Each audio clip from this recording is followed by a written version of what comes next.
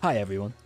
Today I will show you how to play Marvel Strike Force on PC in the best conditions possible. First of all, I need to tell you that the game is not normally available for PC, but this trick is perfectly authorized by the game's developers. Within the GeoMobi team, we use it daily to play many games, so rest assured you don't risk getting any ban or penalty if you follow this guide. Let's go! For this tutorial, you will need an Android emulator, specifically BueStacks. Playing on an emulator allows you to save your phone battery, and thus not reduce its lifespan, while also enjoying better performance and graphics. You can play just as well with your mouse, keyboard or controller. We've picked BueStacks because it is by far the most performant and secure emulator on the market. It is, of course, totally optimized for mobile games, and BueStacks is available on Mac and PC, with a minimum setup of 4GB of RAM and 5GB of disk space. It is compatible with Windows 10 and 11, as well as updated regularly. Let's move on to the installation guide for Marvel Strike Force on PC. First, use the link now displayed on screen. You can type it in your web browser, but I also wrote it down for you in the description, where you can simply click on it. Then, click on Play on BueStacks 5 in order to install BueStacks Installation Wizard. Install it like you would any other software, and launch it. The emulator will now prompt you with a message to link your Google account in order to download your game. No surprise, just follow the classic connection steps. My advice is to use the same account as the one you use on your phone, so you can get your game progression back easily on the emulator. Now, look for Marvel Strike Force in the Play Store, and install it like you would any other mobile game.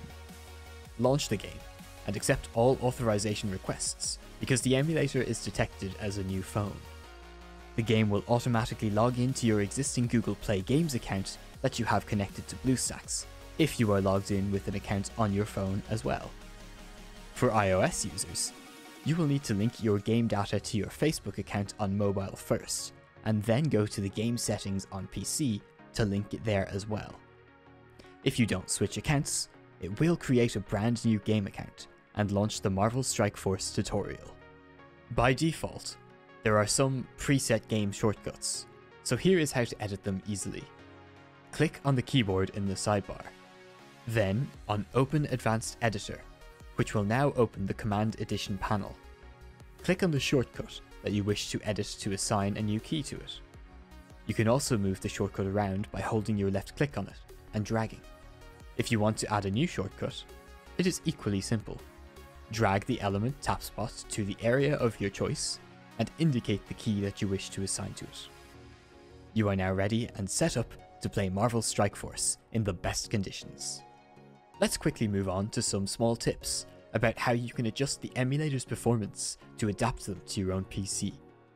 To do this, you must click on the cog in the sidebar in the bottom right corner.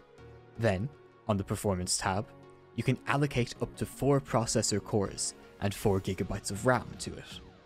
If your PC allows it, and you wish to edit the FPS count, open the option High Frame Rate in order to select the number of images per second that you wish to display on screen.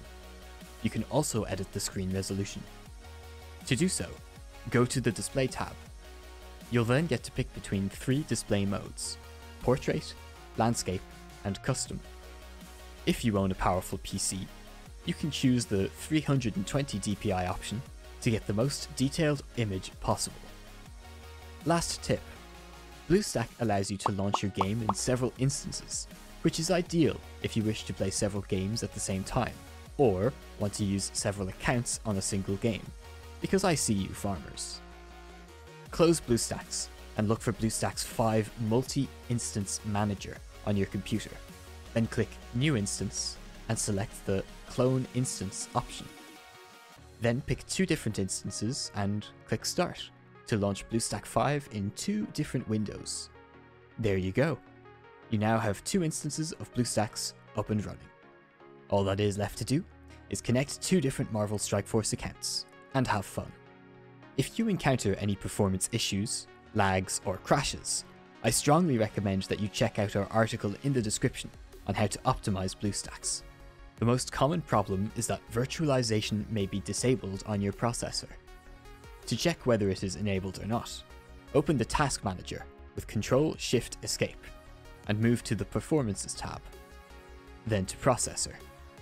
You will see right there whether virtualization is enabled or not.